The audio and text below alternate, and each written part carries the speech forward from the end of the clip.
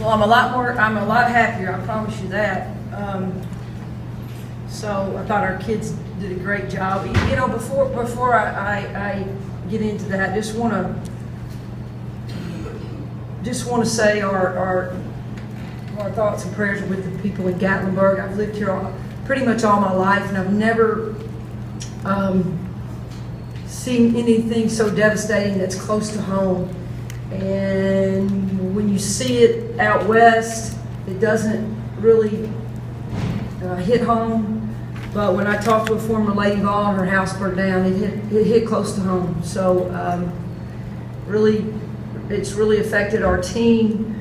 And the only way that we know how to honor them today is to wear shirts that had Gatlinburg on them and just make sure everybody knows we're thinking about them. So.